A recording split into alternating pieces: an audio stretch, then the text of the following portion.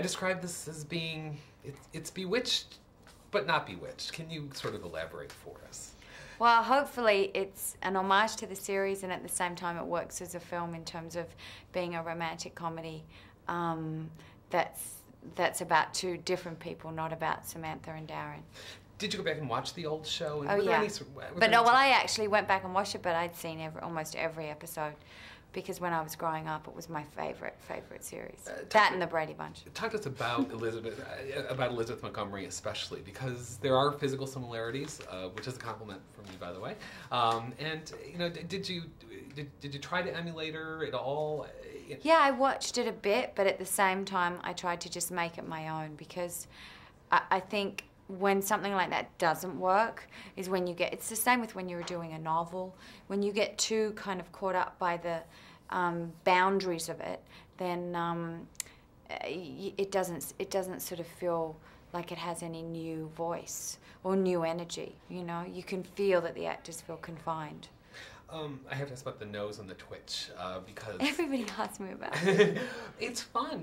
Yeah, it is fun. It's fun to be able to do magic is what's fun. Right? I wish.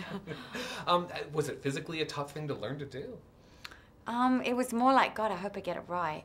And I watched her, and I would slow her down, like put it in slow-mo. And then I'd get a mirror, and I'd look in the mirror, and I'd look back at her, and I'd try to emulate it. And with the sound effect, see if you yeah. always had the sound effects. The sound effects help a lot. You know, there's the old adage of dying is hard, comedy is harder. I wonder if you agree with that. I think both are, to be honest. I mean, I just think, or whether they're hard or not, I just think it's more like each requires its own amount of energy and commitment. And particularly when you're working with someone like Will, you have to be alert, and you have to be kind of not tired because you have to be listening. With comedy, you have to be willing to move and change, and we ad-libbed a lot, and that's important, you know. Is it more fun? The spontaneity is what I think makes comedy interesting. Is it more fun for you to do a comedy, to do Bewitched, say, than The Interpreter?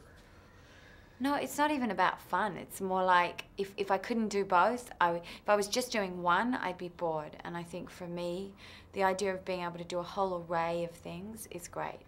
That's what I like. And never being kind of pigeonholed into one particular role or idea. You've been extremely busy and very prolific, it seems. Do you feel like, my God, my days are Well, this crammed? is my last film coming out. Really? I've taken a break earlier this year, and I'm doing a film now, but it won't come out for ages, and so I've kind of slowed down. You've caught me in a more mellow phase now. It's a good thing. Thank you very much for this. All the best Thank to you. You were absolutely a blast at the Kicking Screaming premiere, I must tell you. Oh, good. It was really, I mean, you probably don't even know you're doing the line, and it was really lovely stuff. I'm glad the movie did well. Yeah, yeah. Are we speeding? We're rocking and rolling? But it was, congratulations on that, because I think it was a good movie, and it was family stuff in that sort of hole between nothingness and Madagascar. Yes. And you made a cool 50 million, and it's a good thing. Good. And you'll have a movie you can show to your son. I hope. You can show that. You'll be able to. He hates soccer, though. Isn't he too little to hate soccer? Yeah, he is. But he will hate soccer. He will hate it, yes, because I love it so much. No, I'll force it on him. But I think it's sort of the first thing you can do. Yeah. Oh, Elf. No, Elf it'll be good. too. No, Elf too. Elf. Except he saw a little bit of Elf and he started crying.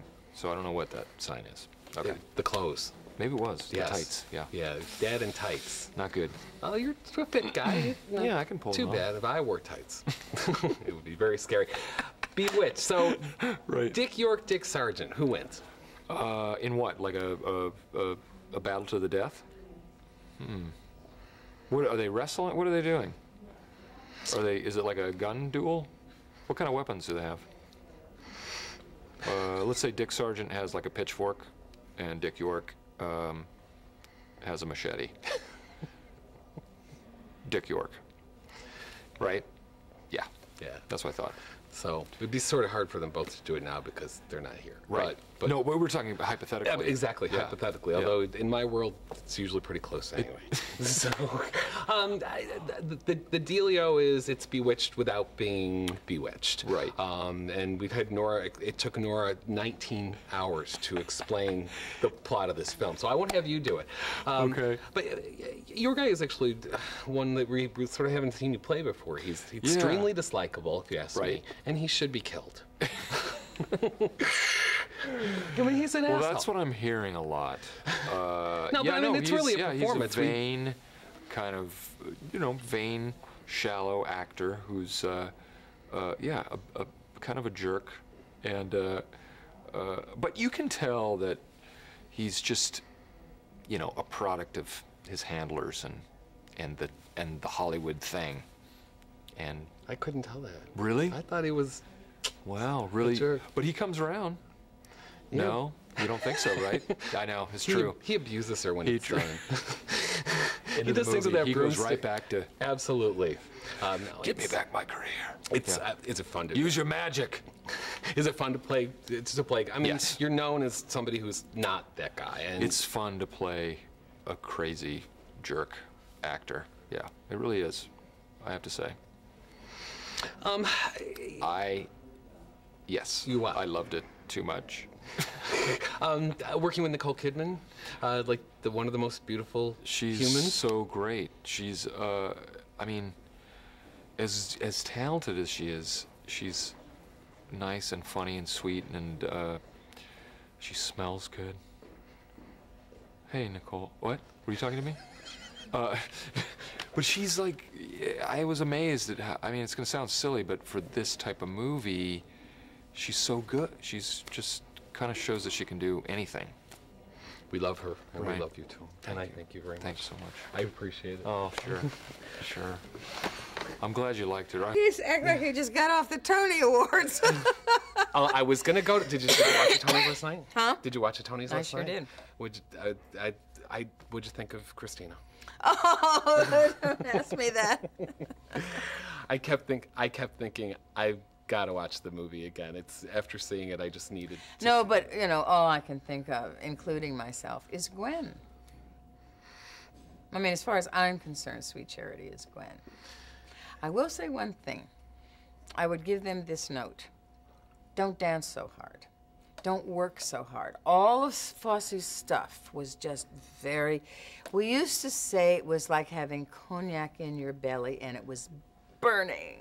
And that's the way you do Fosse. You don't dance. That isn't what we saw last night. But it makes me She's want... very pleasing.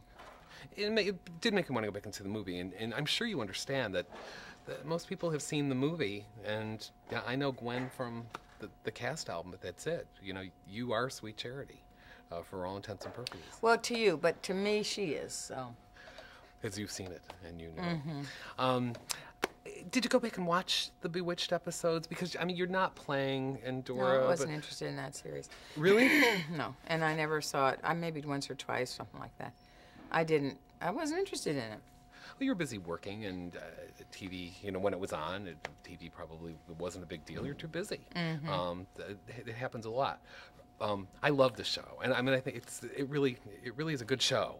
So I think that it's interesting. But people tell me they were big fans and they watch it every week. I only do that with the news. So. Well, it's a good diversion from the news, although we probably should pay more attention to that. Did you have fun? Did you have fun though with this character? Because I mean, yes. She's big, and especially I wanted to talk to you about the scene where she nods to the audience when she makes her debut, because it's really fun, and I'm just wondering if it was fun to play. Oh yeah, it was. But that's very scientific stuff when you play that kind of broad comedy.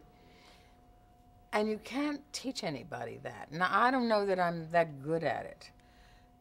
You have to just let yourself go and become disciplined at the same time that you're free-flowing, if you know what I mean. This is what Will is so brilliant at. And it was fascinating watching him be such a normal guy. He's just so normal that if he showed up for an audition for a comedy character, you'd never cast him if you asked him about his life. But if you asked him to become, you know, a flying spaceman elf from Mars, he becomes it. He's an impersonator of imagination or something like that. Nicole Kidman, your experience with her and your observations of her as an actor. Yeah, we got very close. We're buddies. And we would go out to parties and things. And I got to know her. And I call her an alien. And I tell her that. And she doesn't mind if I say that. Because she's so otherworldly. She really has this quality of not being one of us, which is probably underneath. That's her support system, probably, for being such a good actress. And this girl is really a good actress. One of the best, besides Meryl, I've worked with. She's in that category. And when I saw this performance coming out of her, this little, you know, cute little innocent thing, and look at the rest of her stuff. But you saw it in To Die For with Gus Van Sant's movie. She's the best. Bless your heart. Thank you so much. It's always a pleasure. Thank you. Wish we could talk more about you.